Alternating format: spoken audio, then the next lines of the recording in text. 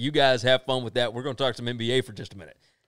Chris, I got to tell you, not pleased with the beginning of the NBA restart. God almighty.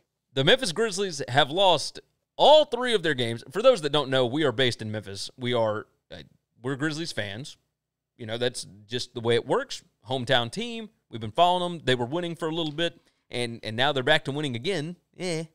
But young team, and they lost to 3 teams that are ranked, or not ranked, but that are below them. That are below them in the rank, in the standings. They started off with a 4-game lead against everybody. They dropped 3 games to the 3 teams you can't lose to. Yep.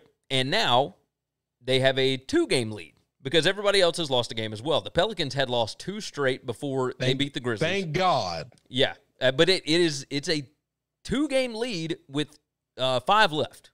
Now, that is not bad, right? That's the whole reason behind how big of a lead 3.5 games is because you're not playing the same teams every single night. But the problem is if we could have stretched it to 4.5 games or more, then we don't have to play that crazy play-in series. Correct. At this point, it doesn't matter what you do the rest of the way. You are We're probably going to play the it. play-in series, no doubt. The one team that scares me is San Antonio.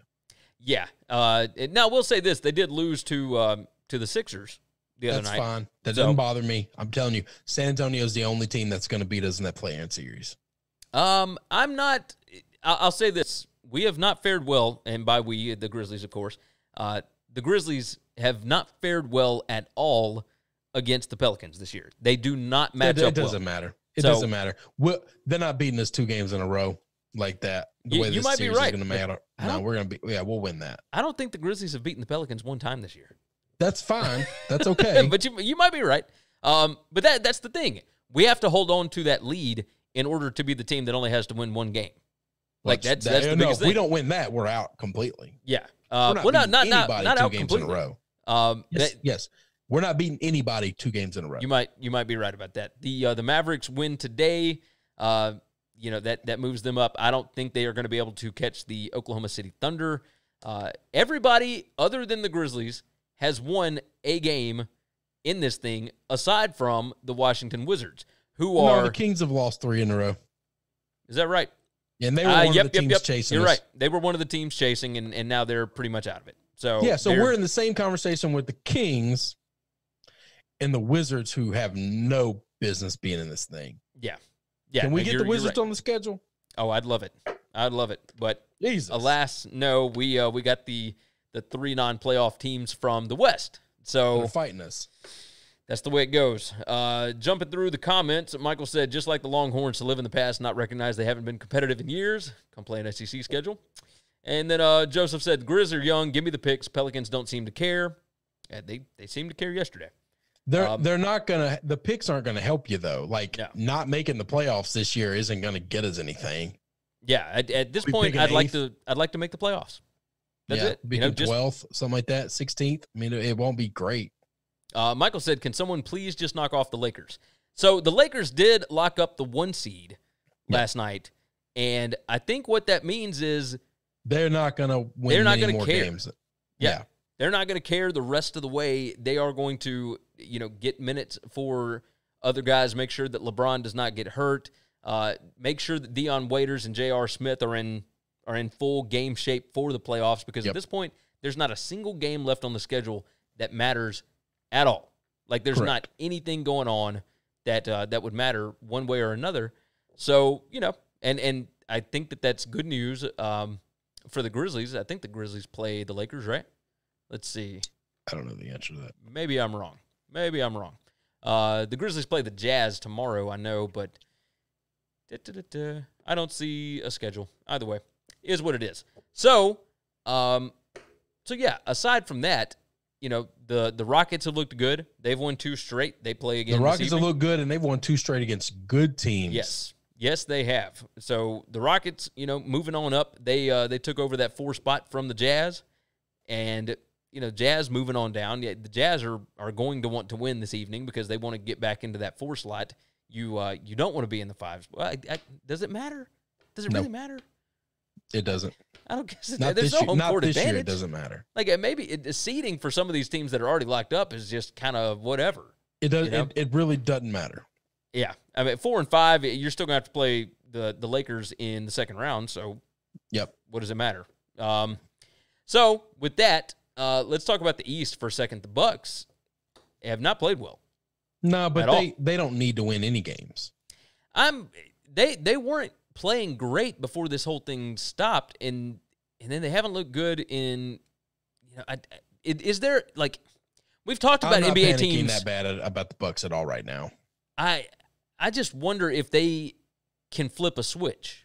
I don't know that it's flip a switch thing. It's just let's ramp up. Okay, yeah, maybe so. First couple of games, you're ramping up, and they've got nothing really to fight for. That's a good point. I mean, they are way up. They're 5 they games got a up on the 5-game Raptors lead on Toronto with 5 games left. And I'll tell you this, I truly believe that Toronto is the only team that gives them a real threat. I'd love to see my Celtics be better and pose a real threat. I don't know if they're good enough to do that. But Toronto's been the most impressive team so far in the comeback to me. Oh, 100%. I mean, they've won 2 games, and I mean, look. If anybody thought they could be anywhere close to this after losing Kawhi, we were just all wrong. Well, so I'll say this. With Marc Gasol in the lineup, they are 30-8 this season. Yep. I mean, that is absurd. They're 48-18 the rest of the way. But with Marc Gasol in the lineup, they're 30-8, and that is best in the league by a long shot. I mean, it's absurd. Let's see. Adrian Richard jumps in, says Jamie Newman will win the Heisman. I don't believe that, but we'll see. We may not get a Heisman this year. And he said, I don't respect the Milwaukee Bucks anymore.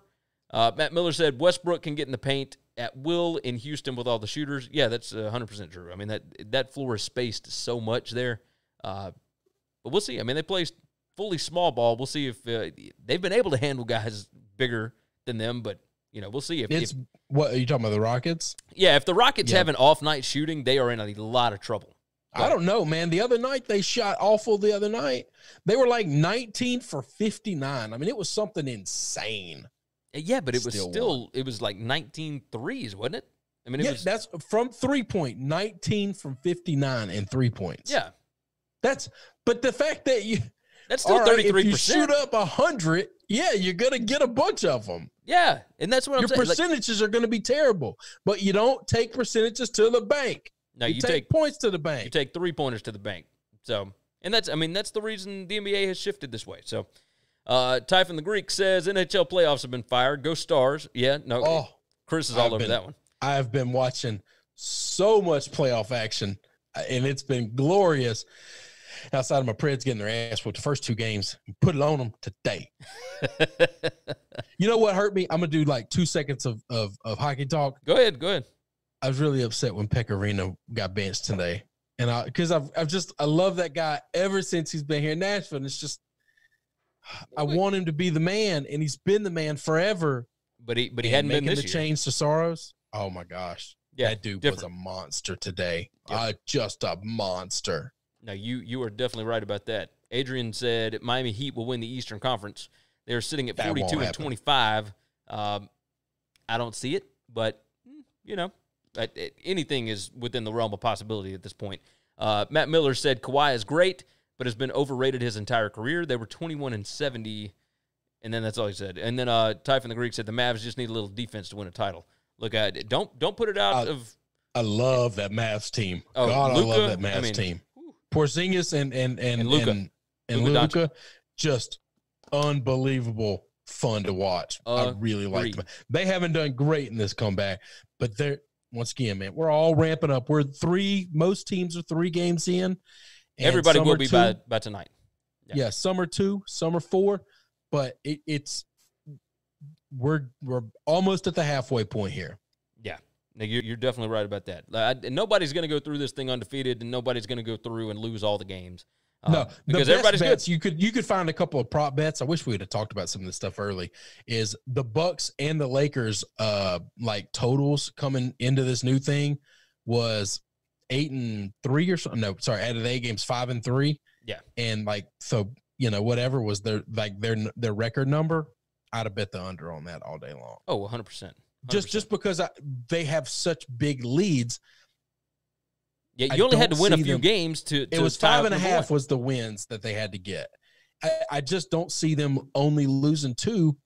It's easy in hindsight now that I've seen them lose at least 1, but it's just the math didn't make sense. Yeah. Why would they come back out of quarantine and not playing for 4 or 5 months and immediately say, let's go 8-0? Like, that didn't make any sense. No, it makes 0 sense. Matt said, by the way, they were 21 of 70 from 3. That's what the Rockets were the other day. So, well, it's at one point in time, they were 19 of 59. Yeah. That wasn't for the game. That's at a point in the game. So obviously they made 2 more than that. Yep. The rest of the game. And they shot 11 more than 11 that. more. So 2 of 11 down the stretch. To finish that. But that's kind of par for the 19 and 59, right? Yeah. And they won. So and they won. You make 21 threes in a game. You probably going to take percents to the bank.